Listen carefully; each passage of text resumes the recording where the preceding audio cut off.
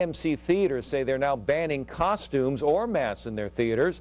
But how far do businesses need to go to protect customers? And how much security is too much? San Diego 6's Nancy Aziz reports.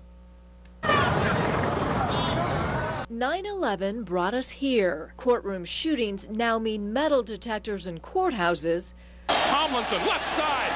Violence at games translates into this: extra screening at the queue. Now many wondering, will a Colorado massacre lead to more changes in our daily lives? What's going to happen? Have a security guard or a policeman at front of each door and each public places?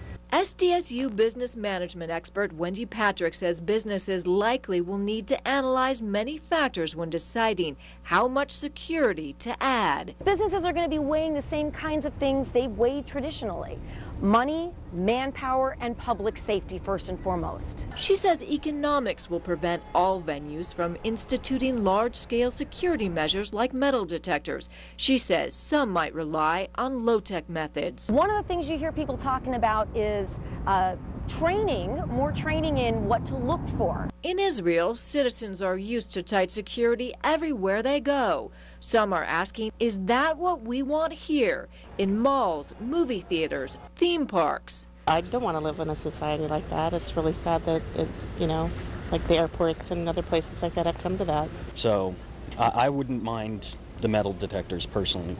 Even if the theater in Colorado had metal detectors, it's not clear they would have stopped the gunman. Experts will surely be examining what, if anything, could. Nancy Aziz, San Diego 6 News.